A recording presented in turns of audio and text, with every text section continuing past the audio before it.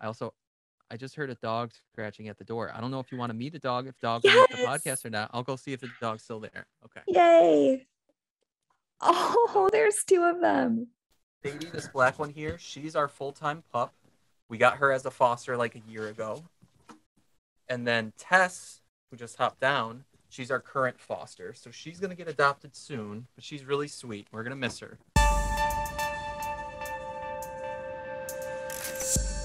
Welcome to today's episode of Invested Success. Today, our guest is Jessie from The Best Interest. Today, Jessie and I talk about all kinds of things, including our favorite tech stack for productivity. I share all of my secrets on how to keep social media from consuming you. And we also talk about what it's like to foster dogs. Obviously, we talk about the best way to budget and invest your money. And Jessie shares his secret story about how he's going to propose to his girlfriend in a few weeks. She doesn't know yet, so don't tell her.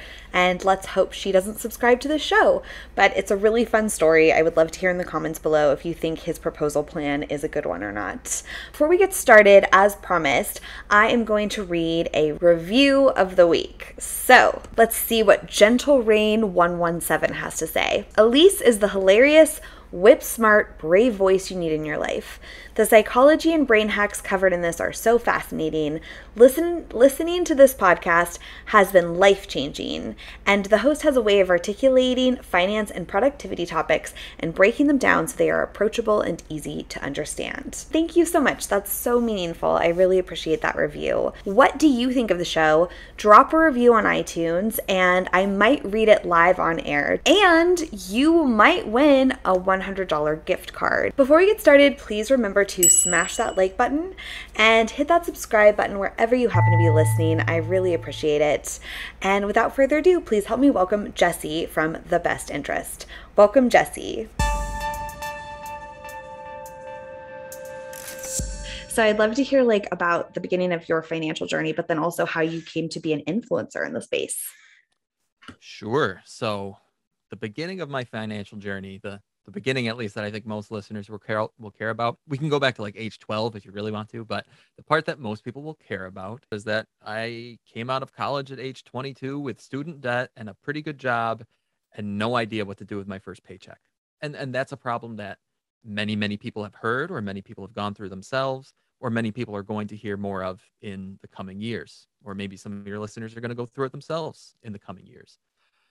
And yeah, so I found myself at work surrounded by coworkers who were in some of the same scenarios as me, saying, I'm in student debt, I've got a car loan, I'm renting, but might want to buy a house soon. I want to spend money on all the fun things that I missed out on as a teenager, or just that I didn't have money for as a teenager, really. Like I want to be able to spend $500 on a kayak. I couldn't do it as a teenager. I want to do it now. But can I do it now?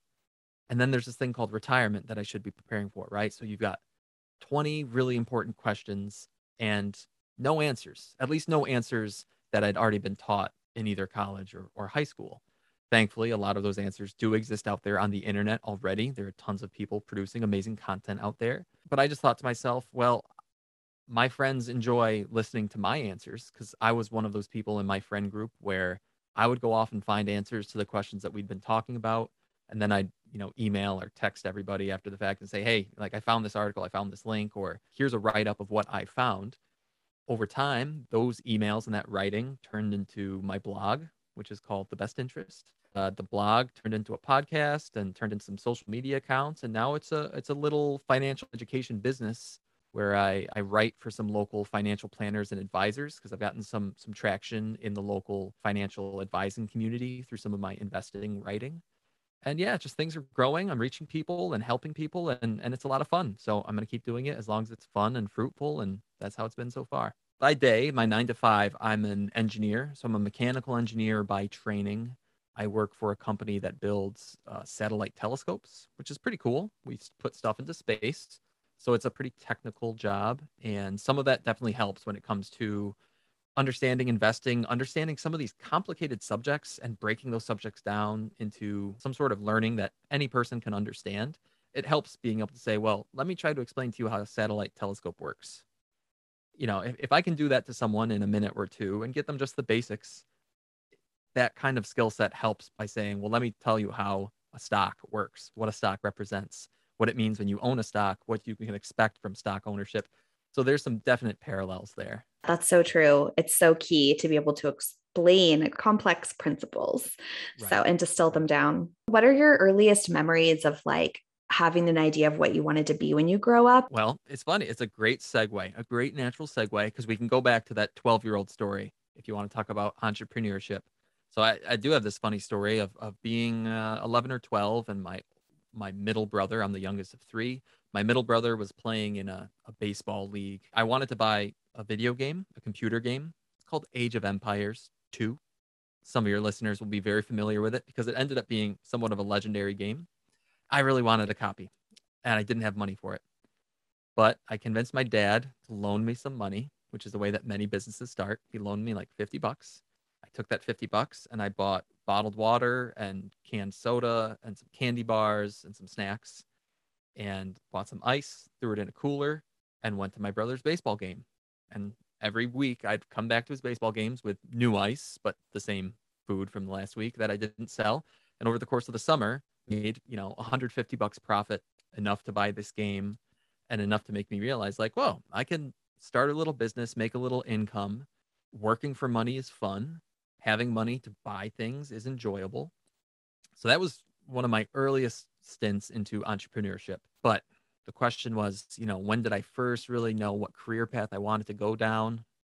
From an engineering point of view, I was a member of a science Olympiad team in high school. I don't know if it's a I think it's a national competition, but for those who aren't familiar, a group of high school kids get together on a team. There's something like 20 events spanning chemistry and biology and math and physics and engineering and earth science. Kids participate in different events as a team. You try to do as well as you can in each individual event. You get scored as a team. And if you do well, you move on to the state competition, yada, yada. I really liked the engineering events. And that's when I kind of knew, okay, I think I'm going to want to go to college, be an engineer. I enjoy math and physics. I like building stuff. So that's how I got started on the engineering track. Both my parents were teachers. And so in college, I ended up being a teacher's assistant, TAing a ton of different engineering courses and found that I love teaching too. So I think some of that love for teaching is definitely what's pushed me into this personal finance space. Because really, when I'm working with someone, when I'm answering a question, when I'm doing something one on one or in front of a group, it reminds me of being a teacher, of helping people understand, of helping people improve their lives through education. That's so inspiring. I'm so on board with you. I wish I had known how cool engineering was earlier because I like if I could go back in time and major in anything, it would probably be engineering or Mm. computer programming. So if you had been an engineer, would have been like something software, computer engineering related? Probably. Yeah, I'm a computer nerd all the way. I think if I had an understanding of programming sooner, the things that Mhm. I could have done. My strengths also do tend to lie in creative media and writing. So I do wonder, it probably wouldn't have been the easiest thing for me, my brain, but I think it Mhm. would have been really just fun and interesting and exciting. A lot of people don't know how interesting engineering can be. We'll see what the future brings because right now, I mean, there are more and more of these little coding schools popping up where, they'll essentially, you can go to school for free or near free in return for giving them a share of your income when you become a paid programmer. And we'll just see how that progresses in coming years because I could see some of that curriculum almost losing the strings that are attached to it already and say, like, yeah, we'll give you an introductory coding course for free, literally for free. And that might open the door for people like you who want to give it a shot, see what it's all about. I don't know.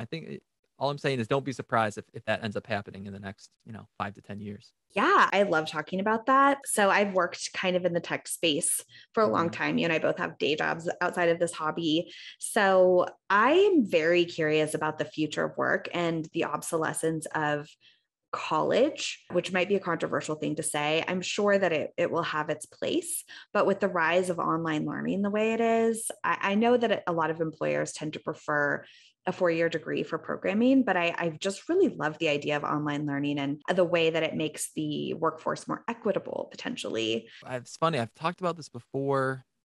I'm not sure where actually. I don't think it was on my podcast, but you could, for example, you can take, I think it's every single MIT course online right now for free, I believe. They're all, Ooh. the thing that you can't get is the MIT degree for free. But there is going to be some sort of crossroads that we're going to come to, or maybe that we already have come to. But I think in the next few years, we'll come to it where people are going to say, okay, why am I spending $300,000 on this degree if I can get all the same education for free or near to free? And something's going to have to meet in the middle where the price of college is going to come down. Fewer people are going to go to college. Colleges, especially small colleges, we're already seeing small colleges basically get consolidated, for lack of a better term, which in some cases can be sad. You've got these like beautiful famous schools that only have, say, 2,000 students. Well, they're closing because as soon as 2,000 turns to 1,800, they've lost so much revenue and they can't stay open anymore. Long story short, I'm very interested in that future too. That's a cool topic. Did you see the Netflix documentary about the famous scandal with college admissions where people were paying off?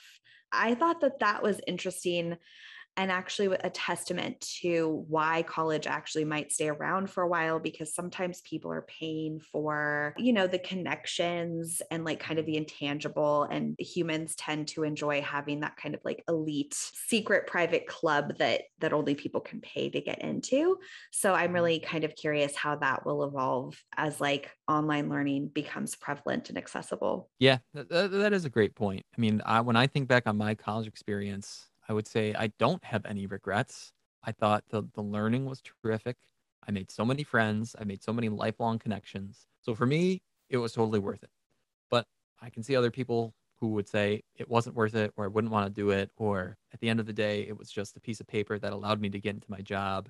Once I was in my job, then I was able to really start what I needed to be doing.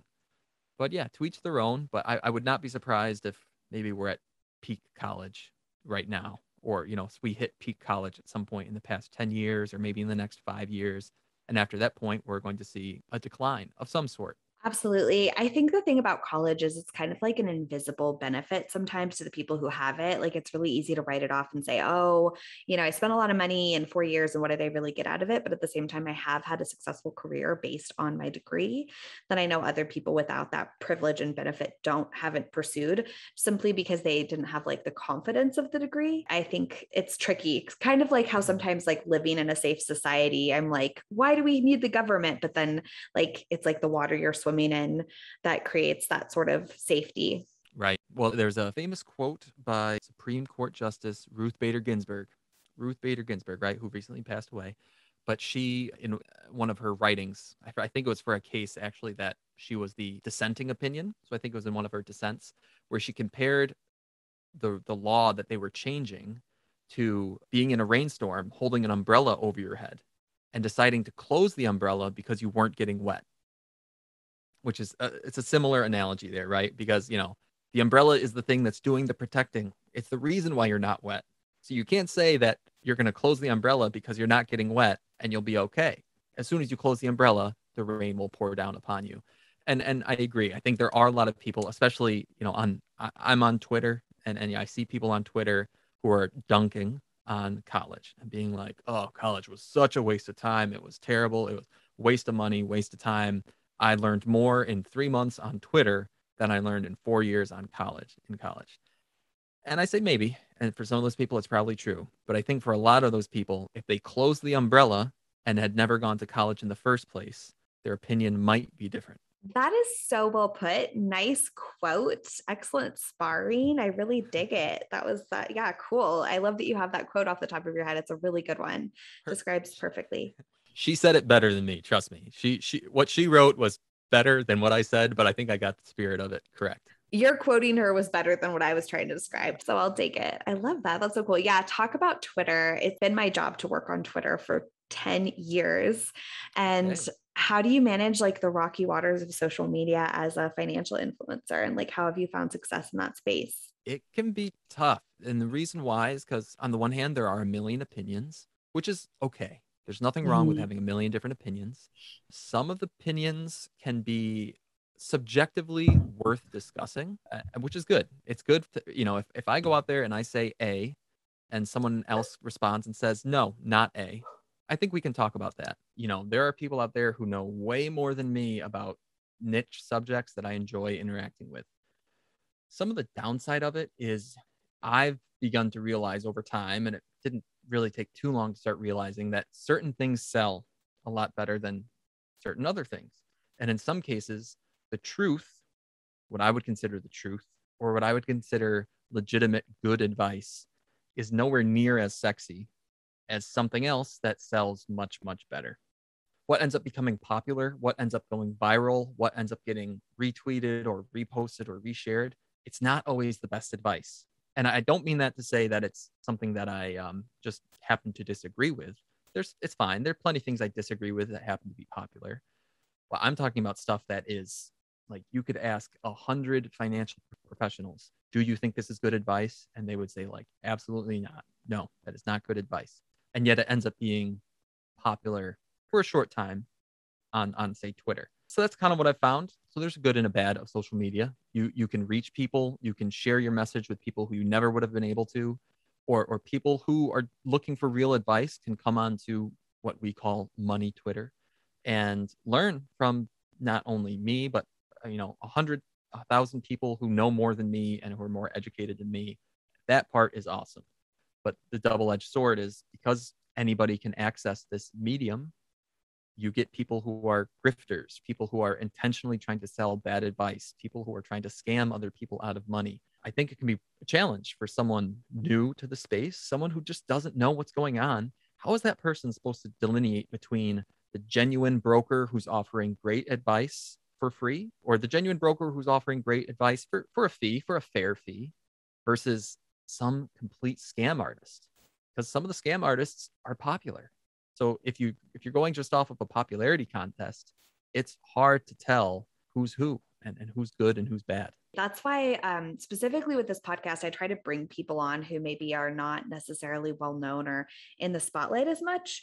And also, I think for me, I don't know, I've found certain ways of figuring out if someone is a scam artist or not. It's not a foolproof, perfect way. I'm also very sales resistant and paranoid, but what are your ways of kind of differentiating between somebody who's legit versus not in the space? I've got a decent answer, a semi-decent answer. One time I ended up writing a blog post about it where I kind of asked myself that question. How do you tell an honest broker? Or how do you tell the truth from a lie? And one of the best ways you can do it is to ask for proof. And what do I mean by that? How do you ask for proof? Well, one of the easiest ways to do it is to ask for social proof. But unfortunately, as I just alluded to a few minutes ago, that doesn't always work because social proof usually means popularity. And popularity isn't always indicative of true, honest, good advice. So a lot of times the way it's going to work, at least for me, I would advise someone to try to read from different sources. And do they all happen to, do they get along? Do the sources mesh with one another? Are they saying similar things? Okay, that's usually a good sign that the person that you're interested in is trying to be an honest broker. You can see who they're interacting with, and you can kind of start to build this network in your mind of what's the circle of influence that this person is running with. Does that seem legitimate? You can look at their actual body of work, which is one thing that I enjoy doing. And I can ask myself, so, I come across a new influencer on Twitter and I say, let me try to read their book. Let me try to read their blog. Let me try to look at everything they've ever written. And, are they telling things that I think are genuine? Are they selling products? And what I mean by that is sometimes there's a correlation between people pushing something that happens to be not truthful and also selling something that happens to be ridiculously expensive. And that to me is usually a red alarm that something fishy is going on here. It's not necessarily easy to find a truthful, honest broker in this space, but usually give yourself time. Try to collect some data on this person. And by what that I mean is look for their proof, look for their evidence of what they're saying, and are other people corroborating what they're saying? Are other people agreeing with them? And do those other people seem reasonable? Is that the same kind of stuff you would see, say, on a reputable blog or the Wall Street Journal or Bloomberg or those kind of things?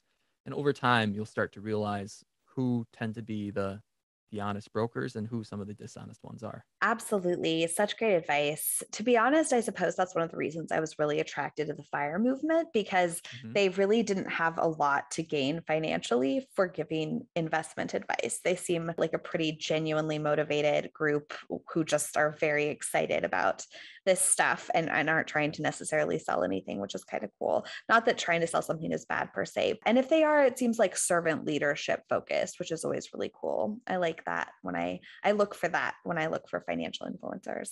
I like that term. I'm not sure I actually heard it before, servant leadership focused, but that I think I know what that means. And at least I like the way it sounds. Yeah, it's like how I try to be a manager or, Mhm. if as an influencer, I try to ask my audience what they need and deliver that as if I'm their servant. Because the way I see it is you can be employed where you have one boss and you are their servant, for lack of a better word, or you can kind of like crowdsource many bosses that are customers of an e-commerce store, readers. They are technically, in a way, your manager or your boss. So you want to deliver for them. Right. Excellent. Yeah, I like that too. And I think we did touch on something there, at least that is important, which is like you can sell something and that's totally fine. There's nothing wrong with selling things. We're in the business of money. And at least in this country, the business of money is based on capitalism. And capitalism, although some people hate on it, has many, many good things about it, which is that it pushes people to innovate. It pushes people to create new, useful things because other people want to pay them for it, right? So there are plenty of people in the space, including myself, who have found ways to make money from our work of spreading this information. For me, it happens to be I write for local financial advisors. I write for local financial planners. They are professionals and they pay me for my services. My blog and my podcast are free with some little advertising here and there. And for people who really want it, I do have some one on one clients where I charge them a relatively small fee for one on one financial coaching. Why do I charge them a fee? Well, because I found that the free clients oftentimes ignore the advice and tend to come back for the same advice over and over again. Not that there's anything wrong with that, but as soon as I say, yes, I would love to sit down with you for an hour, it's going to be 50 or 75 or $100. All of a sudden, you have a bit of skin in the game and you want to commit to improving and getting better. And so it's better for me because you're focused and you're going to come back every however often we meet and have improvements to talk about, and we're going to be able to work together. And it's better for you because you're going to improve and things are going to get better. So there are plenty of ways to make money without grifting people. That is something to be careful of when you meet influencers in this space is, are they grifting me? Am I actually benefiting from this money I'm spending? So, as somebody that does give professional advice, what are some of the most common issues that you see with clients financially? The biggest problems I see can be solved with some of the first steps that you would push someone on in their financial journey. And by that, I mean, okay, one of the most common problems I see dealing with a relatively young person in their 20s who was in a position a lot like the position I described at the beginning of this podcast, where they're a relatively recent college grad. They have a job, a good job, but they have a bunch of different debts and a bunch of different hopes and dreams. And they say, where do I get the money to fund all these things? How should I prioritize all these different things? How do I also do that while investing? So it's really about kind of that prioritization. One of the first things I push people towards is, well, if you don't know how much money you have to put into all these different priority buckets, we need to start a budget. So, budgeting is one of those personal finance 101 things. But a lot of people, they don't know how to budget or they're not sure how to get started. To them, budgeting is kind of some strange combination of like a chore that you don't like, combined with a spreadsheet that you're not comfortable with, combined with looking at your bank account, which makes you anxious. And so budgeting is not a happy thought. But okay, we can work through it because budgeting, to me, now that I'm kind of on the other side of some of those problems, budgeting is freedom. I love my budget. It's a great thing. We can talk about that. So that's one of the big things I work with clients on is budgeting and how to take your money and put it to good use in your 20s. A second one that I'll just touch on real quick is how to begin your investing journey. Your 20s are the best time to start investing, if not your teens. Not many of us get a chance to start investing in our teens, but the earlier you can start, the better. So what are the smart things that a 20 something year old can do to start their investment journey. Once you've been on this journey for a year, if you're listening to this podcast and you've been paying attention to personal finance for more than a year, you're going to look at me and say, Jesse, that is simple stuff. Investing, like first steps of investing, that is simple stuff. I know, except if you've never done it before, then it's not so simple. And those are the people that I'm looking to help along the way. So those are a couple real simple ones, just budgeting 101, investing 101, what to do with your money, what some simple tips and tricks are that are going to make you feel better about your money over the long run. Such good advice. I love that. I like the whole budgeting as freedom concept, but I would always just set really low budget goals and then sweat every single penny. I hear there's other people who do it differently where you budget for something and then you feel okay about spending. I'm curious how one would go about that. Yeah, I mean there are a bunch of different ways to budget. One of my early articles that I still is a fond article I hold in my memory. I asked a bunch of other bloggers and I said, hey, can you guys just tell me how you budget? And then I'm going to kind of categorize you and figure out, does everybody do it this way? Does everybody do it that way? What do these smart money people do? It turned out I was way out on one end of the spectrum. And so I'll start out on my end of the spectrum. I use this app called YNAB. You need a budget, YNAB. And I budget every single dollar that I earn goes into one of my buckets in the budget. And then every single dollar that I spend, even if it's 99 cents on a pack of gum, gets entered into my budget. And so I've got earnings and I've got spending, and I track every penny every month. My goal is to track everything. And I've been doing that faithfully since November of 2018. It's been 3 or 4 years, every penny. Now, that is a bit extreme. Like I said, I'm way out on one end of the spectrum. What a lot of other people do, especially once they've been budgeting for a few months or a year or two, and they've gotten comfortable with what their usual spending habits are, what they'll start doing is they'll start checking their bank account maybe once or twice a month. So they'll maybe check on the 15th and they'll check on the 1st of every month. And so over time, they'll start to see these trends of, every time I check in, my bank account is up between $300 and $500. Let's say that's the trend that they see. Well, all of a sudden, if one month their bank account's down 1,500, they're going to go, wait, what happened there? Why is the trend different? What changed? Oh, that's what it was. It was the car broke down and we just had to spend the money on that. And that explains it. But they'll see these trends over time. They'll know about what they spend. And if something crazy happens in a 2-week period, they might pump the brakes and ask themselves, okay, I need to go back and check on that. So to each their own, that's probably on the light end of detail. I say anything lighter than that, anything lighter than checking once or twice a month, probably isn't checking often enough, in my opinion. Because really, if you're just checking once a month, we're talking about 2 minutes of effort. You're going to check your bank account once a month, put in 2 minutes of effort, and then log that compared to the last month. That's fine. That's nothing, right? I'm saying it's no effort, but it's good enough for an experienced person. When I'm working with a newer person to money, I would tell them, I know it kind of stinks. It's going to be a bit of a hassle for you, but I would err towards the side of more detail early on so that you can look at yourself after a month or two and say, okay, I spent $300 a month on groceries. I also happen to spend $300 a month on dining out. Though that's the kind of level of detail where they can then make a value judgment after knowing that and say, are you happy with that level of spending on groceries and dining out? Some people are, some people won't be. But that's the level of detail you need to then reflect and say, these are the categories that I want to cut mercilessly. That's a Ramit Sethi quote, right? Ramit Sethi, I will teach you to be rich, spend lavishly on the things you love, and cut mercilessly on the things you don't. That's a budgeting exercise. First, you need to figure out what you're spending your money on in a detailed way. And then you can start to cut mercilessly on the things that you don't care that much about and continue to spend lavishly on the things that you like. I actually have to credit him for probably a lot of the success I have today, except it was like that advice that kept me eating out at restaurants for a long time. And if I had known about the FIRE movement, I think I would have reached FIRE a little bit sooner. But what is the stuff that you cut like mercilessly and spend lavishly on? If I had to really think about it, so my girlfriend loves dining out, going out, kind of, exploring new restaurants and stuff like that. And I enjoy it too. I'm not saying I don't enjoy it. I think she just enjoys it more. But we do. I mean, we spend a good amount of money on dining out. But here's one thing that I would push people towards, at least over time.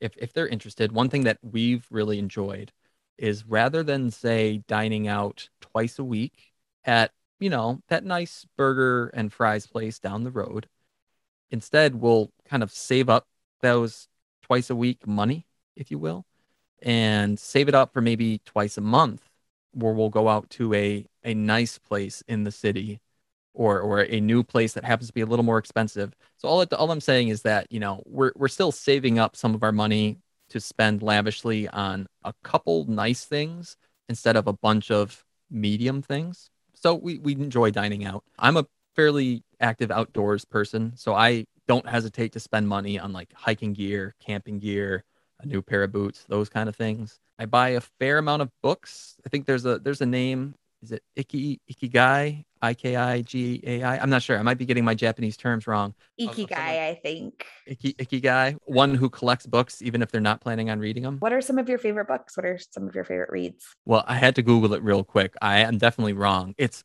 sundoku. Sundoku is the practice of collecting books, even if you probably won't ever read them. So I'm working on that, but thankfully I buy used books and they're relatively cheap. But some of my favorite books that I've read recently are just favorite books in general. So from a money point of view, I really enjoyed A Random Walk Down Wall Street by Burton Malkiel. It's fairly technical, it's fairly mathy, but if you consider yourself someone who is very interested in investing, you kind of want to know some of the backstories behind investing, the backstories behind index funds, and why this whole, you can't beat the market movement has started, pushing people towards index funds, highly recommend A Random Walk Down Wall Street. Second one that I really enjoy is A Bogleheads Guide to Investing. Great book by three of the Bogleheads. The Psychology of Money is one that, like, in the last 12 months has become kind of like the book du jour. Everybody's reading The Psychology of Money by Morgan Housel. It's, in my opinion, it's pretty well deserved, right? Morgan's a great writer. He's a great storyteller. And the book is full of interesting stories about essentially about people's money mindset. So it doesn't necessarily tell you how to budget. It's not a book that's going to tell you how to start a 401k or how to invest your money, but it's going to tell you these stories about other people and their experiences with money. And it's going to make you think, oh, how can I take that story, take that experience, and poured it into my own life and my own experiences. And I think that's a wonderful thing to do, a wonderful way to think about other people's experiences and how they can benefit you. So those would be three easy money books that I would recommend to people. Ooh, very cool. I'd love to hear a little bit more about like A Walk Down Wall Street. What would be your favorite takeaway from that book? That's a really good one. One quote from that book that I really enjoy that I've used on my blog before and is probably going to be in a blog post in the near future is, quote, "If we knew a stock would go up tomorrow, then it would just go up today." It's a very eye-opening quote when it comes to how assets are priced and this risk reward portion of assets and how, we price things based on a probability curve. We're not really sure if it's going to go up or down, but we have these probabilities where we think it'll end up, and the price gets set based on what people think about that. Are people expecting things to go up? Are people expecting things to go down? So a really quick example is, let's take that quote from Burton Malkiel right at face value. If Ford is trading for $100 today, and then I came to you, Elise, and I said, listen, I am positive that Ford is going to trade for $110 tomorrow. It's 100 today. It's going to be 110 tomorrow. Well, the question is, would you buy at 100 today? You probably would. Would you buy at 101 today? You probably would. You would buy at any price under 110 today because you knew for sure it would be at 110 tomorrow and you could sell for a profit. So if the market knew that, if all these market participants knew that, they would start buying the stock at 100. And then, okay, we've got demand at 100. What happens when you have demand at 100? Well, the price responds and the price goes to 101. Well, you're still going to have demand at 101. The price is going to respond. It's going to go to 102. The price responds to the demand, and the price would find its way to 110 today, even though I had said it's going to be at 110 tomorrow. So what does that mean for us? Really, it just means tomorrow is unsure. And as soon as someone says that tomorrow is guaranteed, you have to ask yourself, if you have guaranteed a certain price tomorrow, why isn't it that price today? If you have guaranteed a certain price next year, why isn't it that price today? So those are the kind of questions that go into market psychology, the way markets work, the way market is really the market's a voting system for what people think the price will be in the future. If the market was sure about something, and if something was a guarantee and 100% of market participants agreed on a certain opinion, we would see that reflected in the price right now.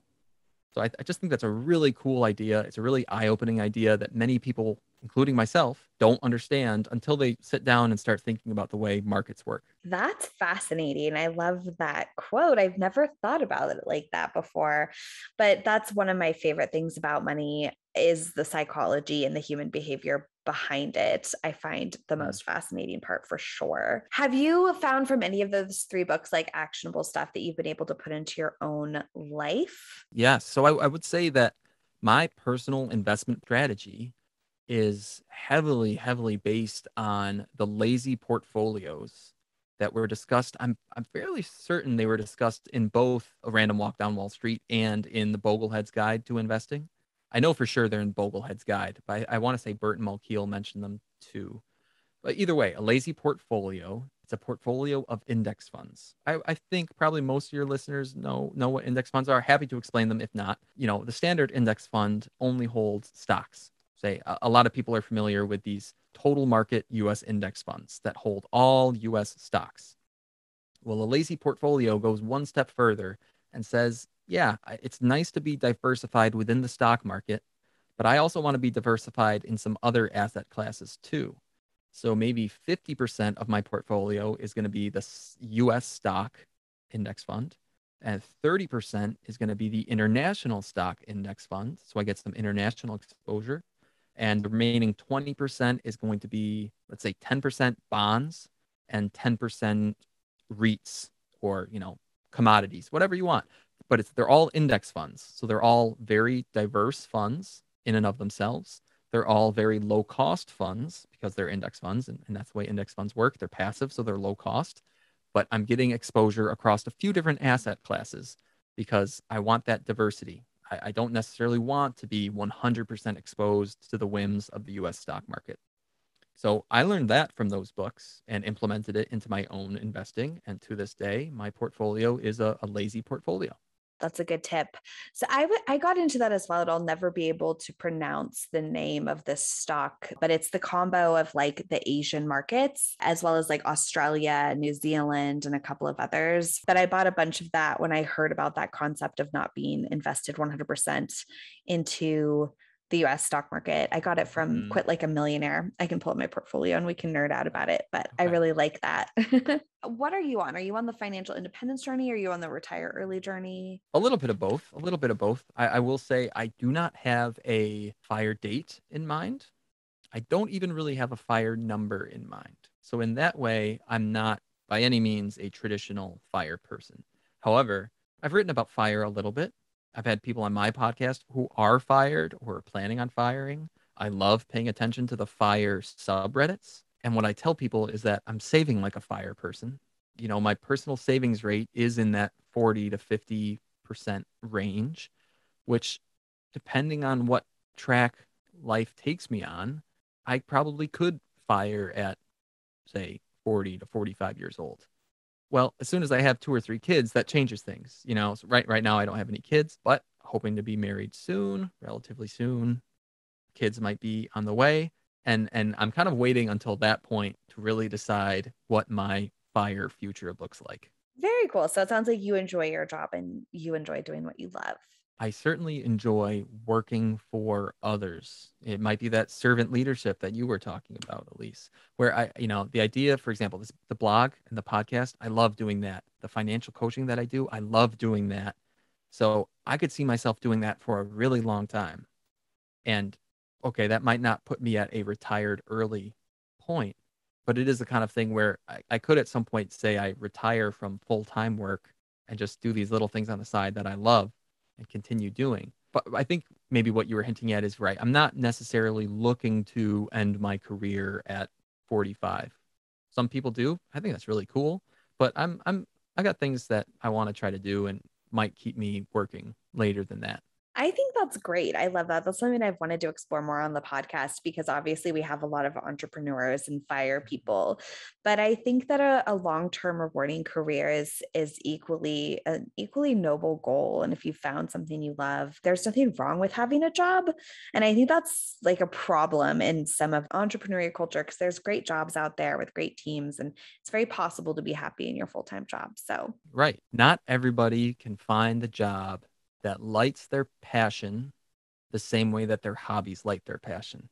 That is hard to do.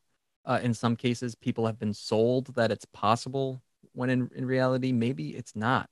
Unfortunately, if your passion is the New York Yankees, you might have a hard time finding a job that allows you to live out your passion, right? You might have to move to the Bronx and convince someone to hire you to work in the Yankees front office. You know what I mean? There's a limited number of jobs compared to the number of Yankees fans. That's kind of what I'm saying, right? It might not work in that case. Not every rabid Yankees fan is going to get a Yankees job. However, a dear friend, he's a wonderful guy. He's 78 years old. And up until a few months ago, he was still working. And I think he would still be working if he had his druthers. I think he basically got laid off because of COVID. He was still working at an engineering firm in business development, essentially, finding new clients, trying to find new partnerships to work with.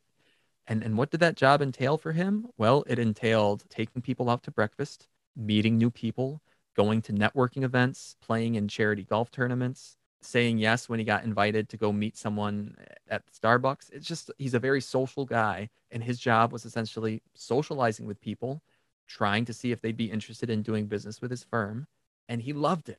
And he loved it. And I think he would still be doing it until the day he died if he had his choice. So I look at him and I say, okay, there's someone who matched up something he really enjoys doing with work. And to him, he would work forever, even though he could have probably retired 25 years ago. So that's my idea of, if I found something like that, something that made me feel the way he feels about his job, I could see myself doing it long past fire age. oh, that's a great story. I love that so much. And, there's a lot you could dig into with that because the funny thing, statistically speaking, about health is retirement actually equals certain death. So there's a lot of issues with the fire movement in that respect. Obviously, I'm on board with it, but a lot of people who I think there's a disconnect in what people understand as this movement. And it might have been like misnamed a little bit because people seem to be like, oh, I'm going to retire, but really they mean I'm just going to like quit my job and focus on my passion projects type of thing. So that's something to Right. definitely figure out. Right. You probably know these stats much more well than I do. On average, early retirees die sooner than their normal retirement age counterparts. Now, didn't see the study, but it's an interesting statement. I can believe it to some extent, of people potentially losing some of their forward momentum in life when they retire. And yeah, it does make me think, what would I do if I retired early? I would probably continue doing some of the things I'm doing now anyway, because I really enjoy doing them. Small personal anecdote. My dad, teacher, as I mentioned earlier, he retired at normal age, 50, 58, 59 when he retired. He always was an avid gardener, but he's now turned probably 2.5 to 3 acres of my childhood property into more gardens. When you think about how big 2.5 or 3 acres are, it's fairly decent size. And it's basically a full-time job from, say, April to October, and then the winter is spent planting seedlings in his greenhouse inside, that kind of stuff. So like, he has kept himself very busy. He loves doing it. But I look at him and I say, like, yeah, he's not sitting around watching Judge Judy reruns. That's not his retirement. In some ways, he still is working. It's just on something that he loves to do. And I think for most retirees probably would do that, but some might get caught in a trap of, I've lost my momentum in life. I've lost some of my purpose. I've lost some of my socialization that I used to have at work. I could see someone kind of losing that momentum, and the point where the brain starts to affect the body. And yeah, you don't want to be unhealthy in retirement because you don't have anything to do. Oh, that is so well articulated. And yeah, that's the issue I have is I think some of the older generations equate retiring with kind of sitting around and doing absolutely nothing. Right. And then there's a lot of people I know who could retire, but they say, what would I do with my time? And I think that's actually a problem. Like, if you don't know what you would do with your time if you have a full-time job, then maybe it's a good idea to do this kind of stuff that we're doing now and explore what some of those passions are. So, because someday retirement will come. So hopefully you have a whole exciting line of hobbies ready to go so that you don't become one of those mortality statistics. Right. I agree completely. Nice. All right, cool. I'm going to ask you some like more hard-hitting questions. Are you ready? Okay. Yes, All right. yes, I am. What is an apparent failure that later set you up for success, or a time that you failed, but it turned out to be an okay thing? I've got a pretty good one, I think. My first job out of grad school. So my real quick, my path was undergrad, worked for 15 months, back to grad school, and then I got a job out of grad school. And at the time, it was a job where one of the leading engineers at the company was one of my best friends. So it's a very small company, like 15-person company with 3 people in the office, 12 people out on the manufacturing floor. 2 of the 3 people in the office were the husband and wife owners and founders. The third person was my best friend from college. And he was like, hey, we kind of need a fourth person to be doing some stuff similar to me. Do you want to come work for us? And I was like, this sounds really cool. It was a playground company, right? Playgrounds. Really cool. Fun. Fun to design playgrounds. And I kind of went in saying, I'm going to go design playgrounds and I'm going to like do some really cool stuff with playground design. I've got a ton of ideas. And through some of my own fault of not really doing enough research or not asking the right questions in the interview, that kind of thing, I realized they didn't really need an engineer. They needed a part-time salesman and a part-time secretary, is what I would say. They needed someone to kind of handle some of the office work, and they didn't want to redesign any playgrounds. They didn't want to design any new playgrounds. They just wanted to make sales on the playground designs they had already cemented and that were good, that were perfectly good. So I don't blame them for that. But I spent, 6 or 8 months there before, and by the end of that 6 or 8 months, I was just like, what am I doing here? This was like a complete, from a career point of view, a complete waste of time. However, in retrospect, I learned a ton of valuable lessons from that failure about, making sure you're on the same page with your future boss and asking the right questions about what you would be doing, making sure that the right opportunities for growth are there. I got kind of lucky in that I was able to go back to one of my grad school professors and say, hey, I really liked your course. You seem to like me as a student. Do you still know people that you used to work with at the telescope company? And he did. And that's how I ended up with my current job. But that playground company job, from a career point of view, if I'm looking at it selfishly, that was a failure. However, I learned a lot. And looking back on it, it was a stepping stone. Maybe not the stepping stone I would have wanted, but an important one nonetheless on my journey. Oh, that's a great story. I'm glad that it all worked out well. And I completely relate. I got into this habit of just leaping into any and every job I could get because it was so scarce. Yeah. And Yeah. there are a lot of potentially toxic work environments, and it's important to remember in an interview you're also interviewing them as much as they're interviewing you. It's a very classic and common mistake I think I've definitely made, and fortunately the good thing about it is I kind of look at it as dating, right? It's kind of weird that there's this history resume thing that you have to build where you never have a gap in it, or you're never at a company for a couple of months or you're considered a flight risk. Because I dated a lot of people and we went on a first date and it wasn't right. And that's fine. Luckily, I didn't have to show my husband like my marriage resume of all the gaps in relationships I had, because I think that's how it is. If it's not a fit, that's fine. And everyone should be able to walk away. No hard feelings. Definitely. And for what it's worth, correlation between good interviews and good employees, it's close to zero. Just so all the listeners out there know that. It's not a negative correlation, but it's also not really a positive correlation, or it's just like a slightly positive correlation. Because, yeah, I mean, there are plenty of people who are smooth talkers and great interviewers and very personable and can show up on a podcast and make a great impression. That doesn't necessarily mean that they're going to be the right fit for the next 5 years. And that's just one of those long-standing things in HR departments that, like we talked about earlier, the way that universities might be revolutionized or The coding industry might be revolutionized. Don't be surprised to see HR drastically changing their practices in the coming years as we get more and more data about the lack of correlation between interviewing and employee performance. So I feel really passionate about neurodiversity in the workforce.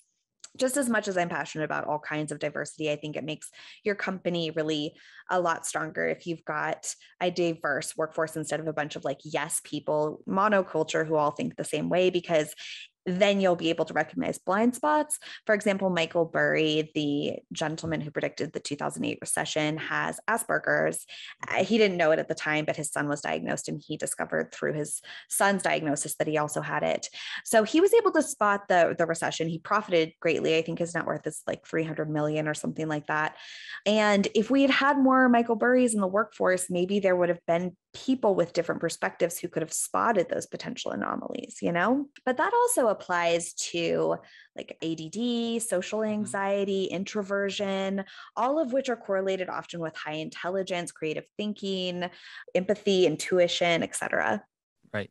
There's something to be said there. I mean, even in my own job, there are certain jobs within the company that get selected for based on personality. And, especially when it comes to management and on upper level management, you start to see, okay, it's the personable people. It's the people who get along with everybody else. You start to see what traits end up getting selected for in that process. And meanwhile, as an engineer, sometimes I look out at the crowd and I say, like, you guys realize who the smartest people in the room are? It's those guys over there who don't necessarily have the best personalities, but they're the ones who are saying all the smartest, most correct things. And it's up to, if I had my druthers, like, everybody should be listening to them, not listening to the smooth talker at the front of the room. He's just a smooth talker. I and maybe some of my coworkers can see through that and see that there's nothing of substance behind that facade. I think it's the same thing that you're talking about, Elise, where there are people out there who don't interview well, or they don't necessarily present well on a daily basis at work.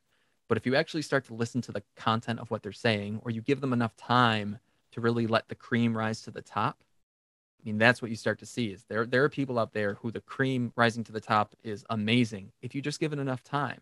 And there are other people who within the first 15 seconds, you'd be like, oh, he's a cream at the top guy. Look at how good that is. But then if you give them time, you start to see this particulate settle out and you're like, ooh, what is that? So time heals all things in that scenario, I think. I absolutely love that. That's why I'm excited to have like a treasure like you on the podcast. Because to me, I can tell you're a diamond not in the rough even though, but you're very charismatic and intelligent. So thank you. I appreciate that. Even if you said I was cubic zirconia, I would take that. Looks like a diamond, but no, you're the real thing. You're the real diamond for sure. Yeah. Fair trade diamond, we'll say. I appreciate that. Maybe even lab grown. Did you know they're lab grown diamonds now? I have that. I wish I was wearing my wedding ring so I could be like, check out my lab diamond. I don't know when this is coming out, but I'm going to have to keep the fact that I know about diamonds, I'm going to have to keep that on the down low for now from my girlfriend downstairs. Really? But can you like, please, I know we just met, but can you please tell me what you're going to do? I love this stuff. I can. I'm gonna talk like this. I'm gonna be like the NPR. Can you hear me? So I got her. She's it's a oval gem, solitaire, and then on a white gold band. But then the proposal itself, I'm not exactly sure, but I think I know. It's gonna be in the Finger Lakes in sometime in October. So we're here in upstate New York. So it's gonna be down in the Finger Lakes, which are beautiful. It's gonna be sometime in October-ish. Leaves are changing, fall colors, beautiful. And yeah, I think it just might be like a nice little road trip that next thing you know, we pull off at some little viewpoint, pop the question. Potentially her family, my family will be nearby that we can just meet up and grab lunch with them or grab a drink with them. And then might organize when we come back, by the time we're back in Rochester, all of our friends will be somewhere for a quick little, celebration. That's it. Kind of simple, pretty straightforward, but hopefully nice. Yeah. She's going to love it. Congratulations. Thank you. But of course I could talk all day, and I'm sure Joel was like, don't go on her podcast. You'll never leave. Said only good things to say. He reached out to me because, he's like, hey, you going to FinCon? I was like, yeah, I'm going to FinCon as long as COVID allows. Did you try for the scholarship? No. One thing I'll say that I need to try to get better at, so many emails, so many opportunities, so many things seem to come across my consciousness every day. I'll just say that outside opportunities that I've developed a bad instinct to reject them. And to be honest with you, like, this sounds really bad. I don't even remember how we connected. I'm sorry. I'm sorry. It's the truth. Was it a DM on Twitter? I Was tweeted it an email? you. So that's actually probably one of the best ways to get my attention, because I can just quickly go to your profile and be like, who's this person? Are they legit? One of the worst ways to get my attention is through email. I get so many emails of like, dear sir, I have a great opportunity to write on your blog. Will you accept? And even, that one's easy, obviously, but I get so many legit ones. Like, you could send me the most legit email ever, and I'd be like, no offense, Elise, I gotten 20 of these today. Okay, what does this have to do with FinCon scholarships? All it means is that there are times when I see opportunities like that, and I'm just like, I don't have the time. I got other stuff to do. I should have. I need to get better about prioritizing, like, what's real and the stuff that's just BS, like, completely eliminating it from any part of my brain. Actually, what I did that you might benefit, it's one of my favorite new life hacks, is I finally stopped trying to use the different tags and like categories in Gmail. And I just set up 4 different separate Gmail accounts. One is for accounts that I sign up for, like Facebook and Twitter, or like Nextdoor, which will proceed to like onslaught you with a bunch of emails. The other is for actual stuff I want to read, but I don't want in my face when I'm trying to do stuff. So like subscriptions, like to your incredible email list, which I like to read on my own time. Because what happens is, like, if you give your email to certain places, it gets sold or given or whatever. So if you have those like junk emails, when you start getting spam, you won't even see it come through and it won't stress you out. Yeah, that is so smart. I'm going to write that down. And on that note, that was one of the questions I was going to ask you. If you have any like productivity hacks or tech stacks that you love, by all means, I'm all ears. I mean, to some extent, to be honest with you, I view my budgeting as a productivity hack, just because, like, once I do it, I feel like my budgeting is very organized. And once I do it, once I sit down on the weekend and categorize everything for the week, I'm just like, boom, that's done. And that part of my brain is completely shut off until the next week. If that makes sense. Like, it's very, like, I feel like it's very clean and very efficient, and I've got my process, and it's boom, it's done. Outside of that, I think I do need to get better, and maybe listeners will benefit from hearing someone's like confession. This can be, the Productivity Confessional podcast, where I say, I do have too many tabs open. I get too easily distracted by notifications, be them Twitter or Gmail. I mean, there are times when I'll log on to YouTube to turn on like classical music. I like to listen to classical music while I work. But the first thing that I see on YouTube is like some clip of Dave Chappelle's stand-up comedy. And so I'll watch that for 8 minutes. And I'll just be like, what am I doing? I came here to write, not like listen to Dave Chappelle. So part of that just starts in my own brain. It's not because I'm scatterbrained. It's because I have succumbed to the addictive forces of social media and notifications and Silicon Valley and YouTube. And it's all that stuff that they talked about in The Social Dilemma. So I am aware of my problem. I'm entering my self-prescribed 12-step program, and I'm going to wean myself off of Silicon Valley's addictive teat.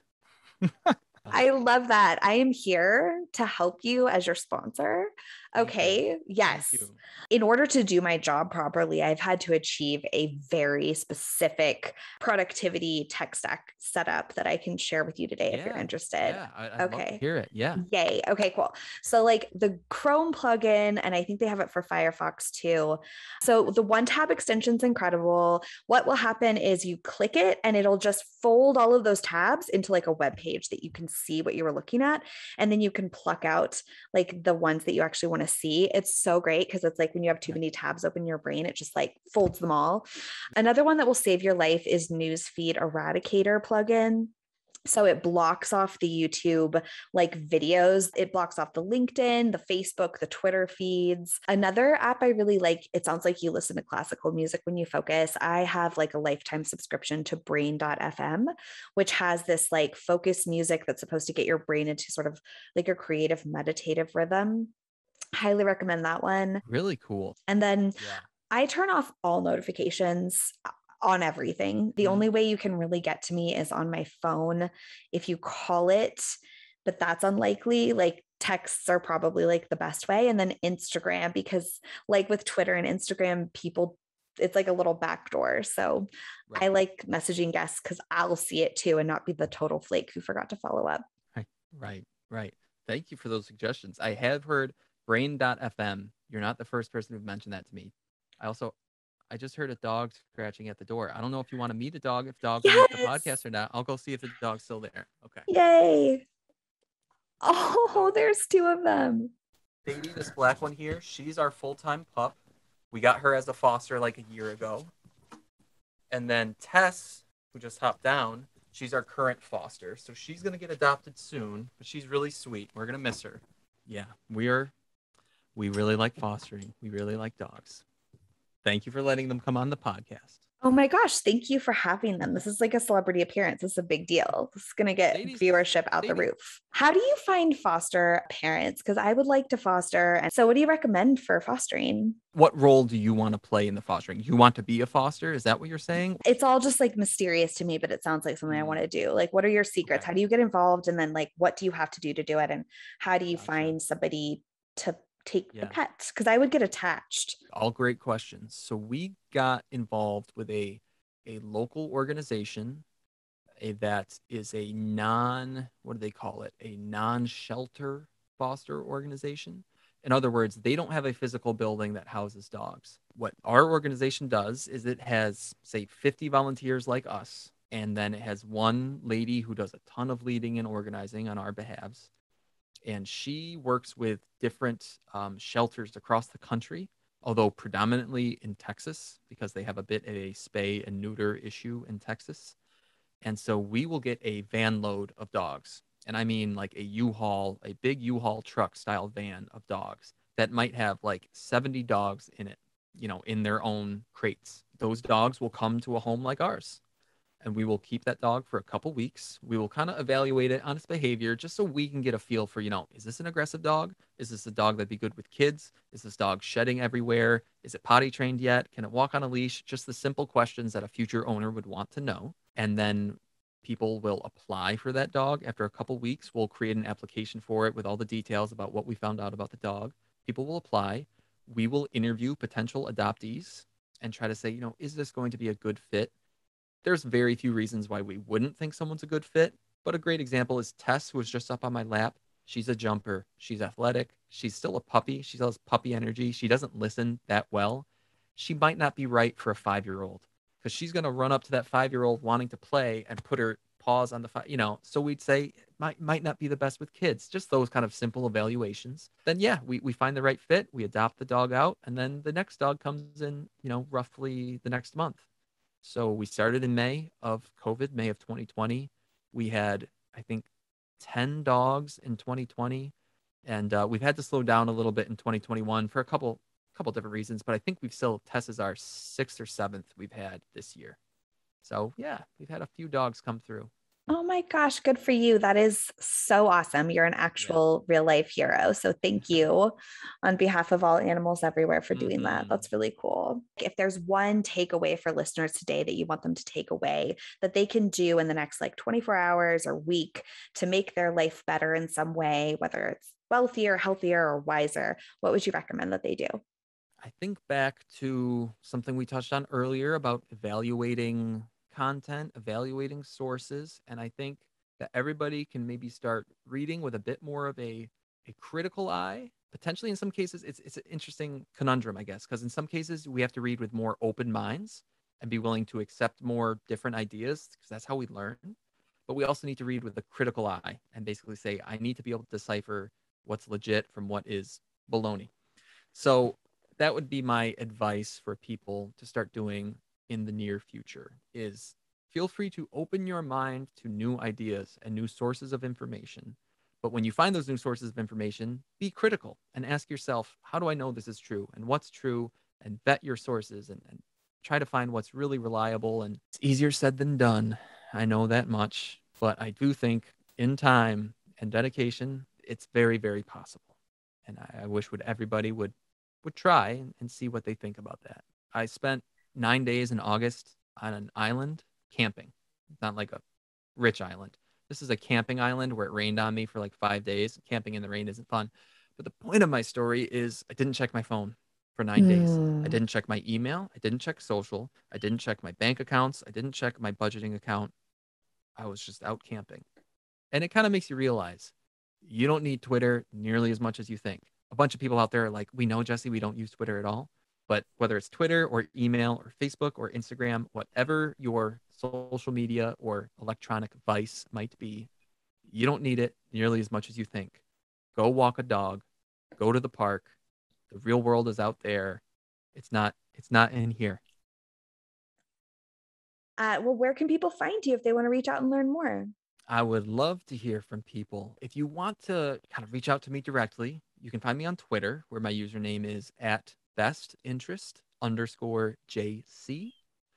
Or if you want to read my work, my website is bestinterest.blog. You can email me, jesse@bestinterest.blog. And if you like podcasts, tune in to the Best Interest podcast on most podcast apps. Nothing more that I enjoy than hearing from readers and listeners and folks who just want to say hi. So don't hesitate to reach out.